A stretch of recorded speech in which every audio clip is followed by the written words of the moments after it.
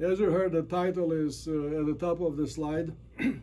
There are many words, but the most important are the 4 words in the top 2 lines. The first thing I teach in my career is that words have meaning. In other words, before we talk, we should know not only ourselves, but our listeners should know the meaning of the words. Freedom means a collection of features that allow the object to change. No freedom, no change. And for that matter, no change comes from lack of freedom. Evolution, from the Latin word, means change after change in a direction that's discernible to the observer. And by the way, freedom is actually half of a pear. The other half of freedom is lack of freedom, or being shackled or bolted to the ground. It's the same with evolution. Change after change in a particular direction is not to be confused with a revolution, which really means the upturning of that particular sequence of changing. And then in the second line, to predict the future. The future, of course, is the other half of the pear in which the past is present. Future and time are words that come with the perception of, future and past, they come with a perception of time. And so far, I review for you notions that we all understand and we share and we use all the time. And finally, to predict means to see with the eyes of the mind before you look at the object. And to predict is the opposite of being a peeping Tom, which is to look and then describe. The latter is called empiricism. So today's lecture is about predicting all these things that I enumerated. Now, to predict, meaning to have this ability to see with the mind, the mind needs a reliable statement of truth or a principle. In this domain that I teach, which is actually thermodynamics, that principle is called law, or law of physics. And the law, as you see in an illustrated manner, is a simple summary of a distinct phenomenon. A distinct phenomenon, just like what you see on the screen, is an observation that repeats itself the same way in the billions. Here we get an even stronger or louder message. This image, which is the same in the river delta and in the human lung, is of course present in many other places, but one belongs in geophysics, the other one belongs in biology, which really means that the image is the phenomenon, and it is both animate and inanimate. Therefore, it represents all nature, and the name for that is physics, meaning non-denominational. Here's another version of that from the human realm on the left. The movement of a population in the city is, a superposition of human river basins and human river deltas. A river basin, if you see the one in the middle in pink, when the population congregates in the, let's say, city square or at a sports arena, the reverse, meaning after the basketball game, the same population flows outward as a river delta. So urban life is, as I said, it looks complicated, it is multi-dimensional, but that comes from the superposition of flows very similar to the ones that are painted on the left. Another thing to observe here is that the city grid is not the configuration in which people move through the city. The human population flows, as shown here in colors. The city grid happens to be the cheapest, the simplest set of channels that facilitate this kind of not only dendritic flow, but the superposition of very many of such flows on the same area. The drawing on the left of this is the simplest possible. It omits the dead ends and the cul-de-sacs. You see those on the right in the veins of a tree leaf fallen on the floor in a forest in Costa Rica. So design in nature, once again, unites all the image occurrence phenomena that surround us and which are inside of us. By the way, these images are all about things that flow, things that change, things that morph. A small incursion into what drives the change. Well, nothing moves unless it is driven. And the pushing comes from engines. Most of these engines are natural. The Earth is the biggest that we can feel or perceive. The Earth is set in motion by solar heating. It is then kept at this static temperature called climate by cooling to the sky. Basically, solar heat in, heat rejected to the sky is 100% the same as what comes from the sun. But in the meantime, inside the Earth sphere, a movement happens. One example of that movement is on the left-hand side. The circuit executed by water and nature is one of these many wheels embedded in the upper left drawing. The water flows downward, that's rain. Then it is a vehicle by rivers on the surface on the land. It is then vehicle upward by evaporation from vegetation. And it is vehicle in all directions by the biosphere. The biosphere, just think about the animal body on land. It's mostly water, moving water from one place to another. And all these little icons or sketches, changings are happening because of freedom, happening not only in form, in the drawings, but also in the movement of those objects. And so the bottom line is that because of the omnipresence of freedom, evolution happens. And the result of that is the observation that there is a whole called nature that represents everything that happened, meaning everything that was born, because, by the way, nature means birth in Latin, and everything that will be. The next slide shows the same things in a slightly different way. In the left, in the blue domain, many drawings of the engines to which I referred. The number is immense. On the right, the power plants, animal or natural, are in the blue disk, and in the green rectangle reside I call them brakes, the moving objects that were powered, were pushed by the power. And the brakes dissipate the power. Movement happens from left to right. It is irreversible. And the dissipation means that, as I showed earlier, the heat input from the energy source is eventually rejected 100% to the cold sky. The phenomenon, once again, is the what are you doing? The phenomenon is the flow configuration, and the fact that it has freedom to change in a discernible direction.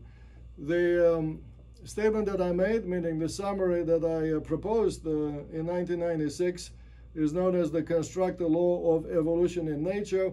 I wrote it this way: for a flow system to persist in time, this is to say, to live in thermodynamics, it must evolve with freedom such that it provides greater access. In green, I have 3 snapshots from the movie of a river basin being born on the floor of a laboratory. From left to right, the river basin changes, but it is a tree. It is arborescent, one that flows better and better over time. The movie tape rolls from left to right, and that is in fact the arrow of time in nature. Time proceeds in one direction, meaning change after change happens in one discernible direction. And now a few things about power. Power, without it, nothing moves. And I'll draw attention to the Homo sapiens and where we come from. The history of the Homo sapiens really took off right after the adoption of fire, almost 2 million years ago. And before that, from the human point of view, the fire was burning in the forest, and all of that heating was dumped into the environment unchanged. The QH at the bottom is the fate of everything that burns. With the sapiens inserted between the fire and the cold ambient, a portion of that heating was forced to flow through the human space. That darkened arrow makes sure that the living space is at a temperature above the cold ambient. But in the end, of course, all those Q's add up to the QH at the bottom. The sapiens was wise early on, but prehistoric humans did not brag about it. And by the way to discover this is in the habits that persist even today. One habit is to make the pyre, meaning the pile of fuel, shaped in a particular way. You see it here on my grill at home, but I knew this growing up, that the hottest fire is the one that's shaped this way. Turns out that it is possible to demonstrate on the back of an envelope that yes, the hottest burning pile should have this shape.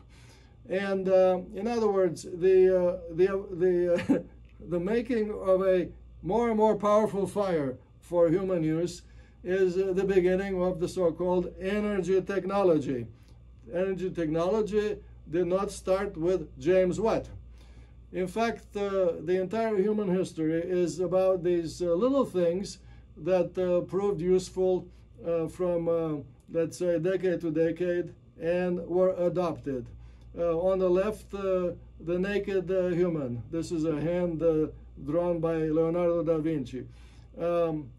Obviously, early on, also, tools were attached to the naked human body. These days, of course, we hear a lot about intelligent arms, but pay attention. The intelligent arm is not removing the need to have the plumber and his wrench, you see. That's and by the way, I can make this joke with respect to the middle of the drawing. The wrench did not make the hand of the naked human useless. See, in evolution, what works is kept. What is kept is called an add-on. In the human realm, that's called an artifact. So most of us, sorry, all of us, are essentially big assemblies of artifacts walking on the surface of the earth. And finally, this line from, temporarily finally, this line from Matthew Bolton. If you haven't heard of Matthew Bolton, please remember this. Without him, James Watt would not be known. The name for the factories in which the steam engines of James Watt were made was the Bolton and Watt Works. Bolton was the business partner of James Watt, and the business partner is the one who spread these engines very, very successfully all over Britain and then Western Europe. And when he met a group of visitors at the entrance to his factory, he said, this is a famous declaration, "I sell here, sir, what all the world desires to have, power." And by power he meant what today we call watts. So why? Because power induces movement, and because movement means life. And now a few words about the movement. One example that's familiar to everyone is bird in flight. As children, we know birds fly at a particular altitude. The small ones not too high. The bigger ones fly high. And that's the early impression. However, because the bird must flap its wings in order to maintain its altitude, the trajectory of a flight is periodic. I drew it here as a zigzag, a cycle of two efforts, a WY, which means the bird has to do work to lift itself, that is a vertical work, and then a WX, which is the work done by the same bird in order to penetrate through the environment. Important to note, please, the audience, the environment is not getting out of the way by itself. The environment has to be gotten out of the way. And that is actually the interaction between, let's say, object and the surroundings. It is one in which the surroundings, the object as it moves because it has impact on the environment. So let me review. Power means movement, and movement means having impact on the environment. In the lower right, by the way, to publish anything these days, even if it's a pure theory, one is sentenced to the chamber where that particular idea has to be tested against data. So in the lower right corner, we went through this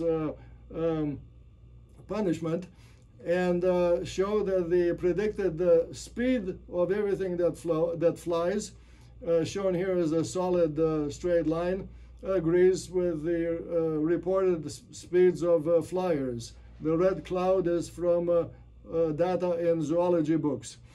The other clouds come from the same place. The same theory predicts the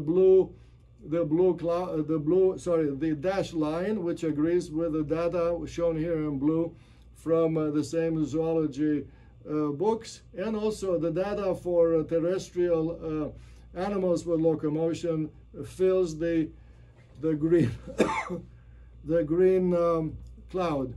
Now, a question that people did not ask until our group showed up. Why is that cloud not a thin line? Well, I showed you these two efforts, WY and WX. The sum of, they're plotted here versus the cruising speed. The cruising speed is on the horizontal base. These two effects, WY and WX, are competing. When one decreases, the other one increases. And that means that the sum of the two goes through a minimum. Now, please admit that you've been raised, just like Adrian, to go and pray in the church of optimum and minimum and maximum and best. Well, the name for that unique design, meaning a particular speed of locomotion, is called here perfection.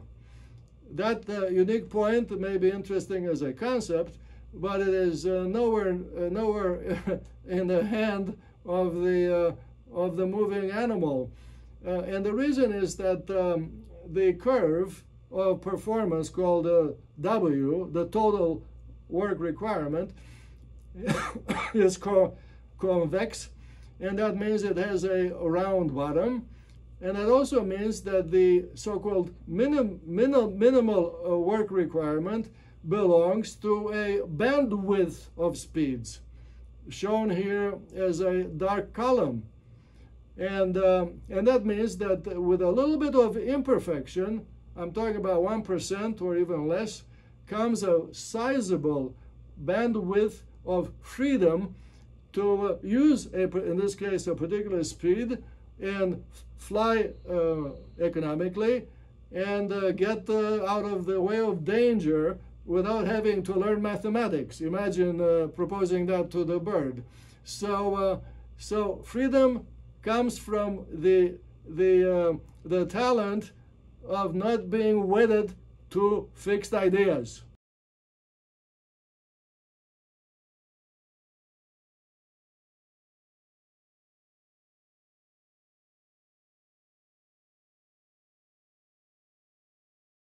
Now, of course, the cloud is more than a paint. Actual animals populate those clouds. We went through this exercise many times. We've updated this particular chart most recently by showing that the ships, an immense number of ships today on the globe, are basically in agreement with all the other swimmers.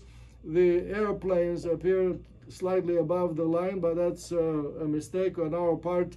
The airplanes are flying in an atmosphere that's not as dense as the near ground air overcome by animals. So when accounting for the difference in air density, the human-made birds are in line with the natural ones. And the diversity represented by those thick clouds is attributable in addition to the fact that the size of the animal has an impact on the configuration of the animal and also on the relative performance of that particular body. If you look in the upper, I have 3 animals here. Except that I like to make my drawings the same size. So if you compare the cat, the lion, and the elephant from left to right, you notice that from small to large, the body develops bigger legs and smaller belly, you see. And so if your attitude is to consider one animal as a particle in somewhere bouncing in a box, a la Boltzmann. No, the mover has architecture that has size, and it has purpose, meaning movement in evolutionary movement in a particular direction of change. And out of that comes the fact that the body of the mover is multi-scale. Some will call it complicated, but this particular relationship between leg volume and total volume is predictable from the principle that I'm invoking without telling you. Everything that I tell you has been predicted and published in the peer-reviewed literature. It is also in the books that I will recommend at the end of the lecture. And now another thing that must be kept in mind is that movement is not haphazard. Movement is guided. Locomotion is guided. Certain images in the surroundings are more attractive than others. Of course, some images are dangerous. Others are friendly and useful. And by the way, in the defense department domain, we know about this. Telescope, periscope, radar, all these instruments have been invented for the purpose of allowing the moving vehicle to perceive farther and faster and to discern the difference between dangerous and friendly. This is just one example of attractiveness. We are definitely attracted to images shaped like my business card. That is why photograph printouts, the computer screen, they look like the flags of nations. Even the paragraphs on the page look this way. Why? Because they are scanned the fastest. Scanning is done by two eyes, because all these animals, meaning most of the ones that have locomotion and we're familiar with, have two eyes aligned with the horizon, because to the animal the world looks flat, and the scanning that's done with two eyes has an effective speed in the horizontal direction that's about 50% greater than in the vertical direction. And that is that is why the image that's perceived the fastest, of course we do this unwittingly, perceived the fastest, has the shape of the binocular field of vision, which happens to be the shape of the business card. And at this point I'll take a sip of water. And also continuing the idea of locomotion or movement, and I'll draw your attention to another, let's say, larger scale phenomenon called spreading.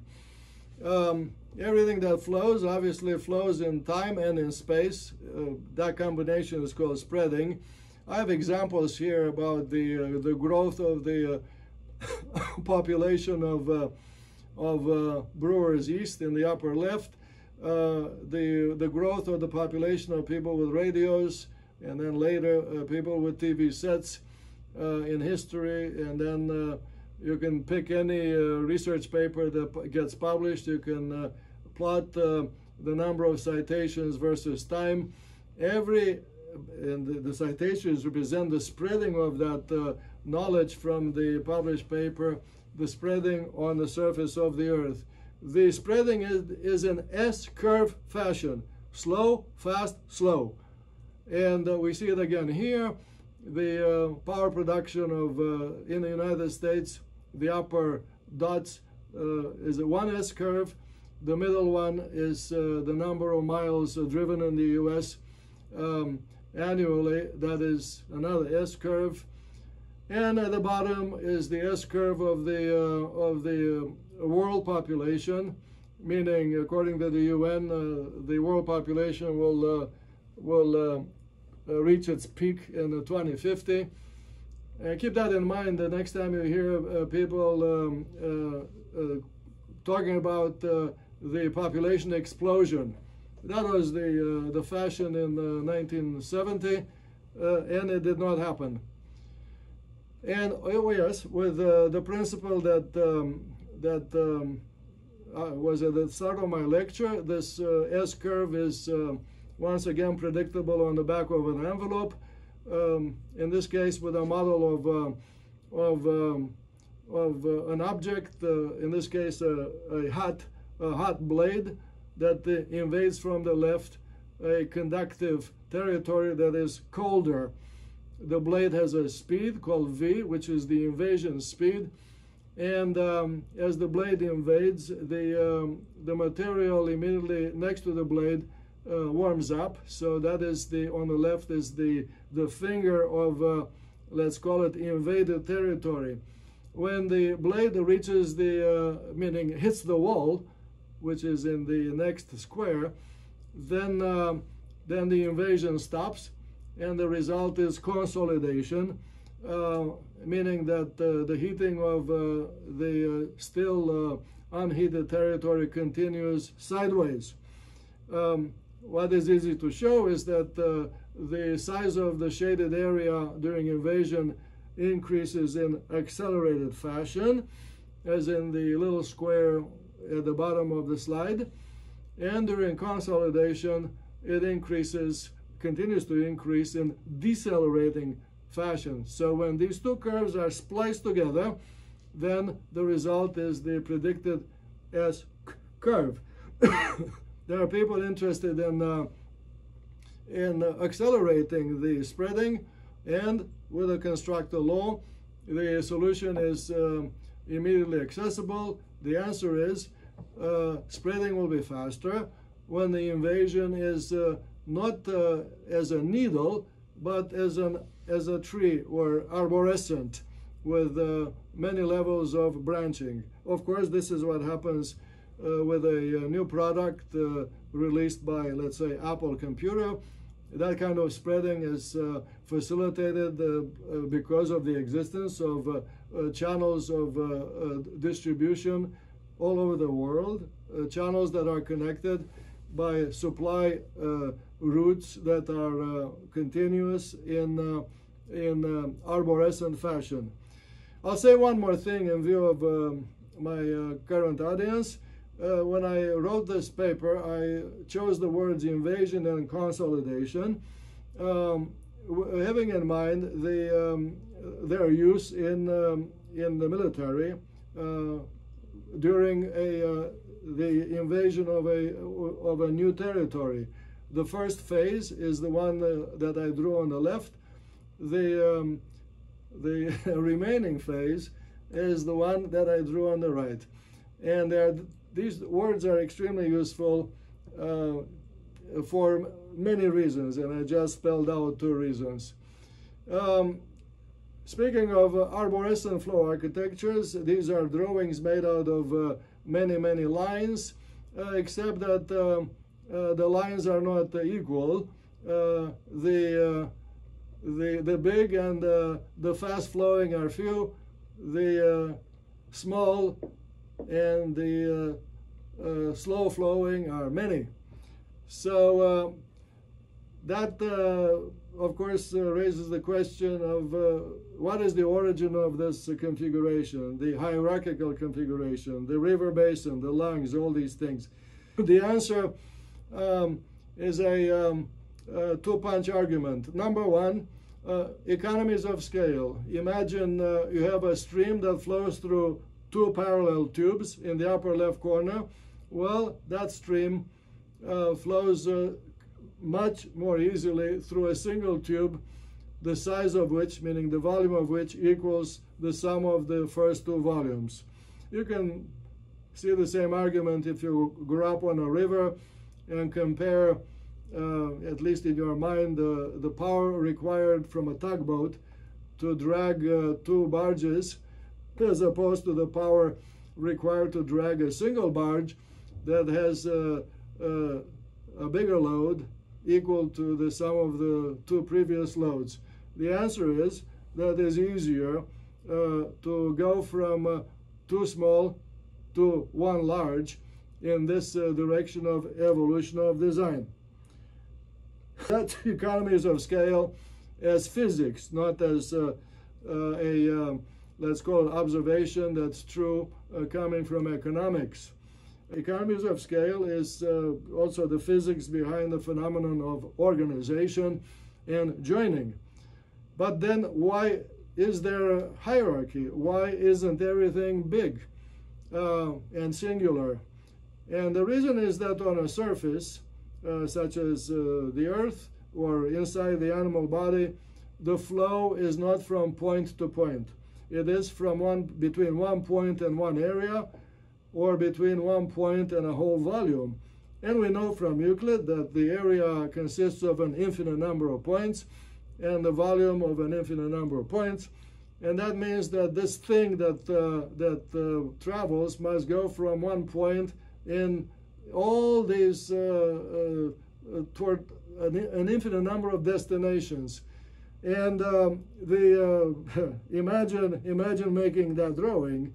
You can draw one big channel, like the one recommended by economies of scale. That one does not cover the area. Then you can draw two big that are actually smaller than the first. That leaves a big armpit between them. And then, of course, in that empty space, you are begged to insert more big channels, you think. which are smaller than the previous ones, so that you cover the white area more and more completely. And at the end of this tendency, what emerges is the hierarchical flow architecture, and of course that is all over the human-made and not human-made world. On the left side, the hierarchy of the movement of people in the Atlanta airport. It's a rectangular area.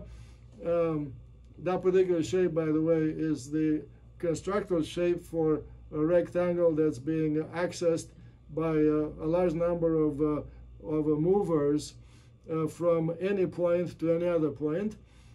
This hierarchy also goes as the few large and many small, or few fast and many slow.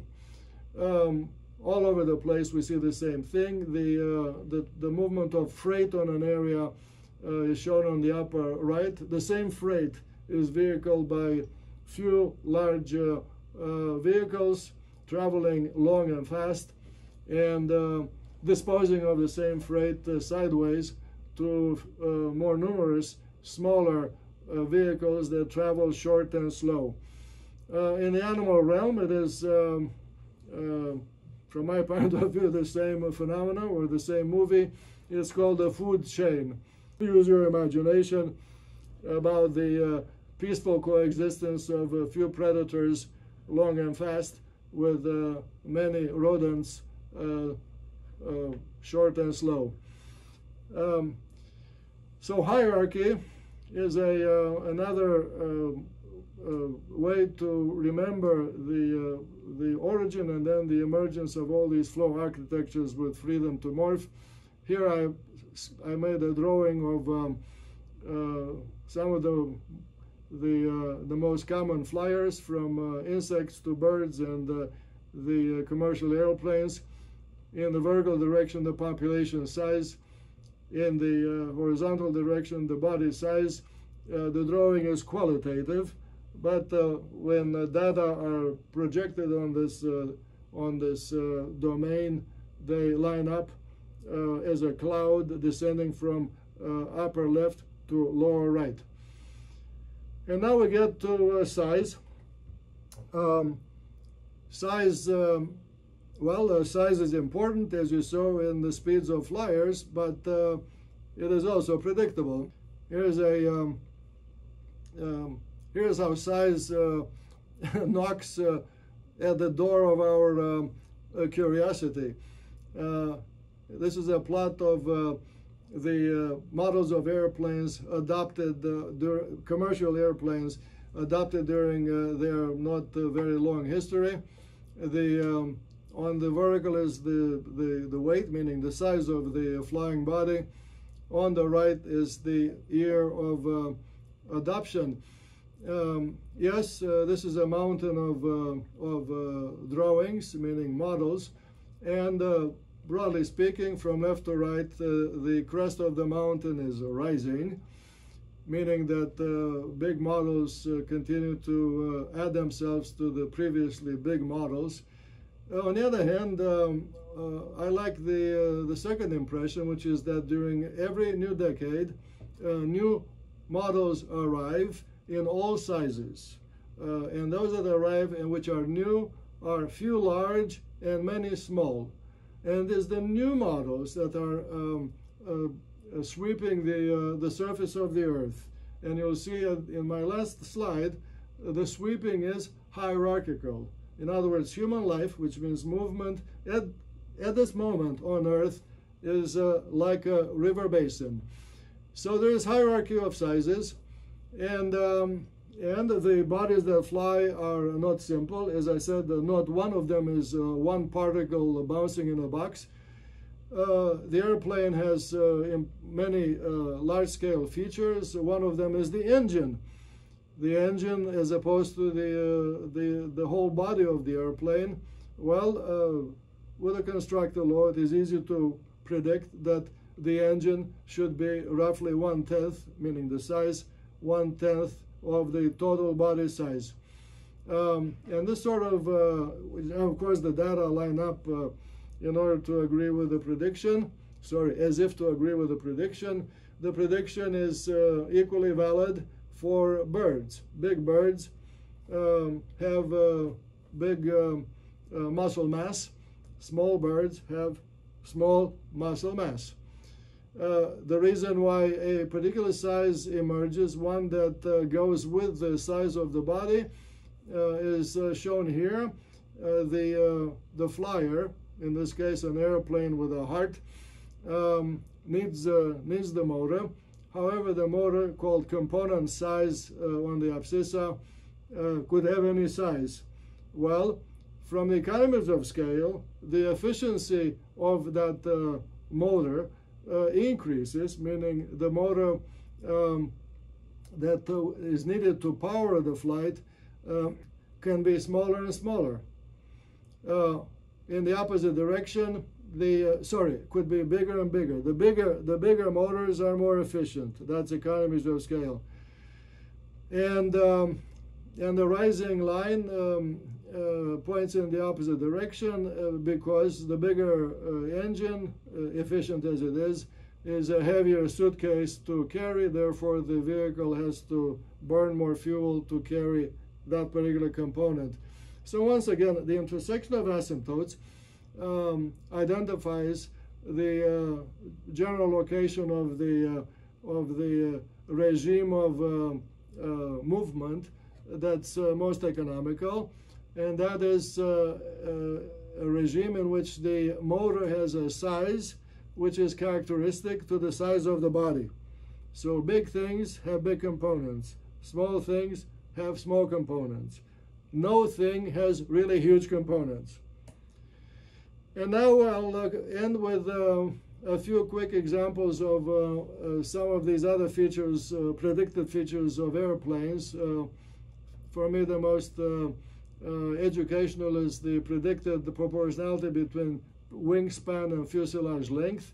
Once again, you see the cloud rising during the history of commercial aviation. On the vertical is the wingspan, on the horizontal is the fuselage length.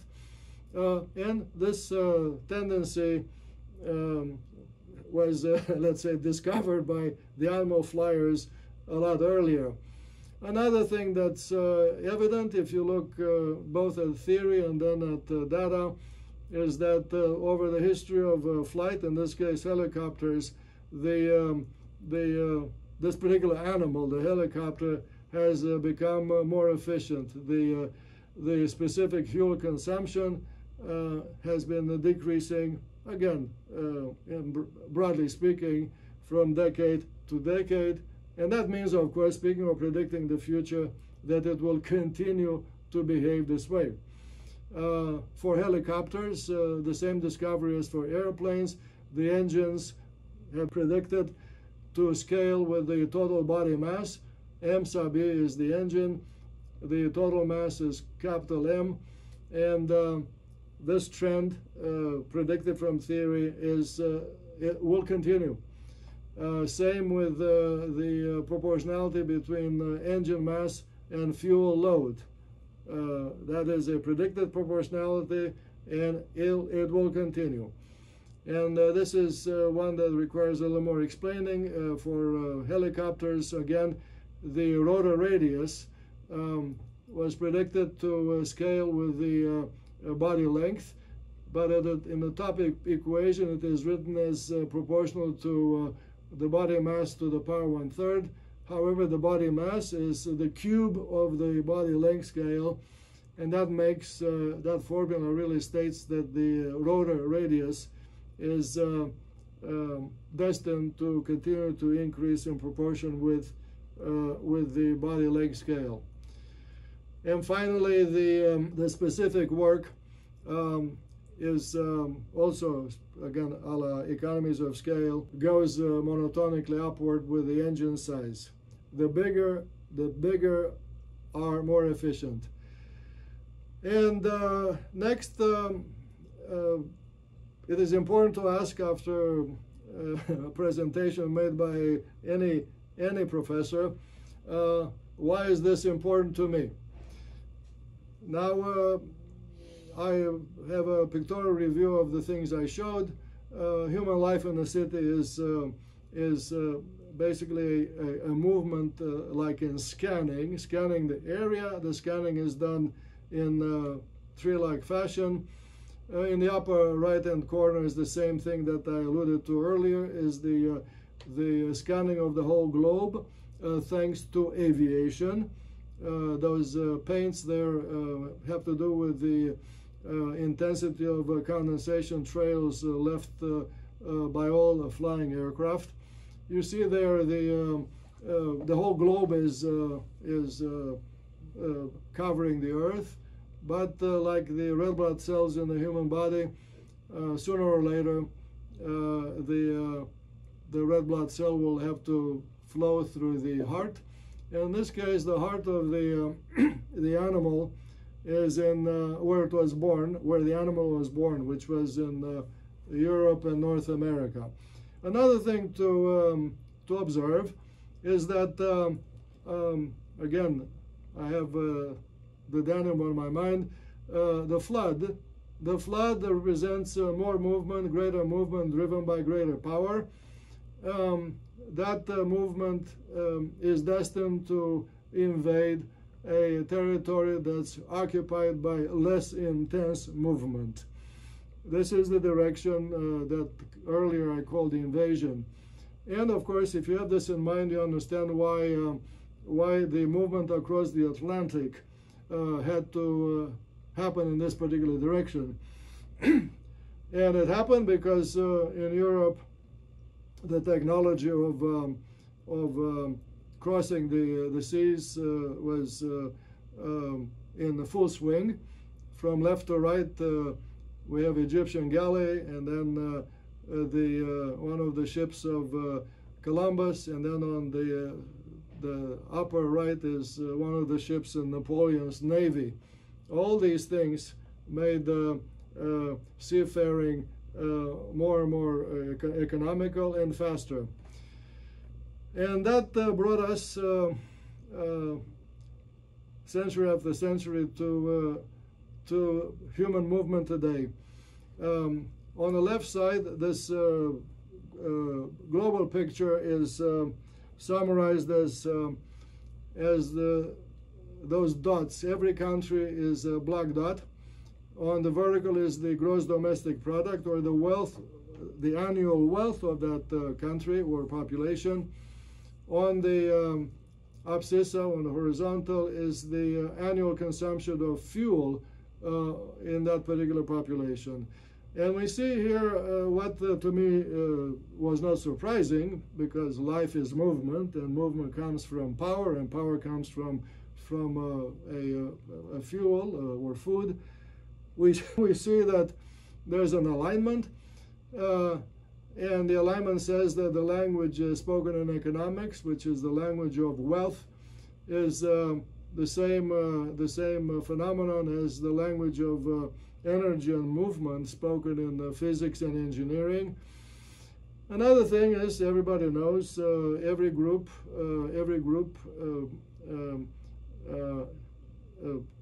acts, makes changes in order to move more easily per unit of fuel spent. That from this diagonal means the movement is upward toward greater wealth. No one would disagree with that tendency, greater wealth. So now you see the arrow of time pointing toward the future, meaning that all the dots on the diagonal are racing like the bicyclists in the Tour de France. And so interesting, but that's another whole picture. On the right side is another way to plot the same data. This time I put the annual consumption of fuel on the vertical, and on the horizontal is the it's blocked here, but it's the competitives rank, meaning economic freedom. On the abscissa is economic freedom. The dots, we have already established, are racing upward. And without knowing, they're racing upward toward not only greater fuel consumption, never mind the wealth, that goes without saying, greater fuel consumption and greater freedom. Today, as you see from this cloud, the world is of two kinds. A small group that has hit the ceiling, and then the rest of the world that's racing upward to hit the same ceiling. And that is the good news, especially in view of some of the slogans you hear today. Compare these predictions with what you hear in the classrooms and on television. I end the presentation with the fact that this idea of hierarchy has been observed many times in the past. Here is a quote from Cervantes.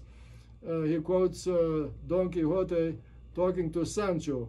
"Bear in mind, Sancho, that one man is no more than another, unless he does more than another."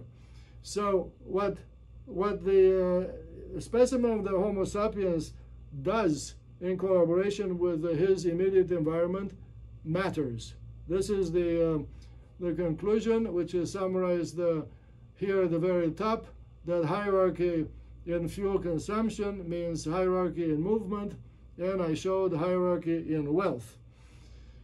Now, from an academic point of view, to teach and then learn theory is eminently valuable. This is why I brought it to your attention today.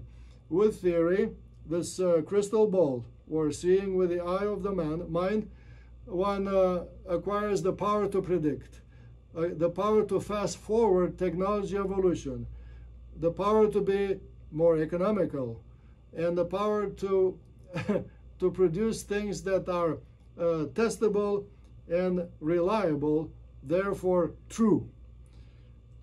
If you would like to learn more, I wrote, as you heard, many books, but my most recent books tend to be of the popular kind and for the general audience. From left to right, during the past 10 years, Design in Nature, The Physics of Life, Freedom and Evolution, and Time and Beauty. The thread of the sequence of books, which represents my own evolution, is the same as the thread in my lecture today. With freedom, change is possible. With change, after change, evolution is possible. And because of evolution, nature is possible.